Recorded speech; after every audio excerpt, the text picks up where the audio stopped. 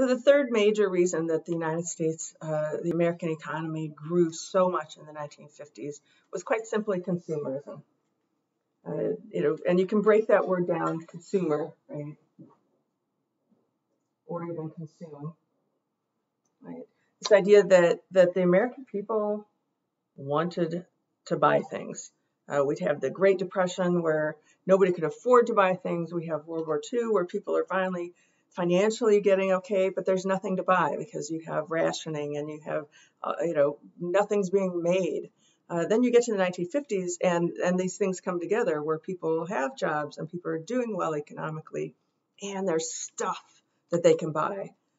So starting in the 1950s, the American people are buying things, not just the things they need, but the things they want. And that's a real distinction. And in consumerism is, are you just buying the groceries you need to make the dinner, or are you buying all the extra stuff that you don't really need? And Americans are buying things big and small. You have this first generation of a new credit card, the Diners Club, which was a general use credit card that was introduced in 1950, where before you could have credit with your grocery store, you could have credit with, some particular shop, but it wasn't a card, and you couldn't use it anywhere. So that culture of credit cards that we use today so readily really starts in the 1950s at a much different scale than we have today. But it's beginning. It's a lot easier to spend money if you hand somebody a little piece of plastic and you don't really have to think about it than if you have to actually count out the cash, right? Are you going to spend $20 on that if you've got to hand them a $20 bill? Or are you going to spend $20 on that? So yeah, just put it on the card, whatever. I'll worry about the consequences later. So that's going to shift things and shifts people's attitudes a little bit. But people are buying things big and small. So an example I like to use with my classes are toasters. Right? So we don't need toasters. If you want to have some toast, you can, and you have a stove or an oven, you can put the bread in there and you can flip it over part way. But toasters are nice, right? Toasters are nice, and this idea of that toaster that is the 2-slice toaster is good, but boy, 4-slice toaster would be even better. And I know I talked about this when we talk about the 1920s and such, but the 1950s, it's like we're going to get that 4-slice toaster. We don't need it. We can use our 2-slice toaster. But a 4-slice toaster, that's pretty fancy. And the Joneses next door got a 4-slice toaster, and I can't sit here and make toast in front of Mary Jones when she's got a 4-slice toaster, and I've just got this, crappy little 2-slice toaster. So it's a shift. It's this feeling flush enough with their money to buy things they don't need, and that's going to fuel the economy even more. It's also going to fuel debt, but people are really making more money in the 1950s. So it is a little different. So they're buying little things. They're also buying big things. You have this huge housing boom in the 1950s. We see around Denton, we see many of those houses over in some of the older communities, those very nice little houses, Cracker Jack houses, kind of, where they're just these very simple floor plans, very small size, and there's a whole row of them all together.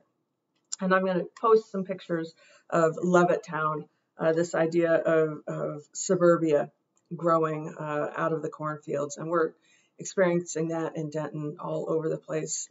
I say unfortunately, but you've got to keep in mind the importance of home building to the economy. Even today, there's a quarterly report of home building, new home sales and construction. Because think about it. Think about all the people that are going to be employed to build one house. You're going to have skilled workers. You're going to have unskilled workers. You're going to have people who are doing the framing. You're going to have people who are doing the electricity and the plumbing and the roofing, not to mention the people who sell the land, prepare the land, And then you've got to furnish them. Once you buy this house, you've got to put stuff in it. So a new home can affect a lot of different parts of the economy. And in the 1950s, you have, in the year 1950, you have 1 million new homes being built. 1 million new homes being built, because remember, you've got all these young people getting married and having babies, and they don't want to live with mom and dad. So they're gonna buy these houses. By 1960, 1/4 of all the houses in America had been built in the previous decade. Right? So 1/4 of all the houses in the United States by 1960 had been built in the last 10 years. So this is a huge deal. And again, this shift to the suburbs was a very big deal. The movement out of urban America. Part of the reason is now you have better roads. Part of the reason is you have cars.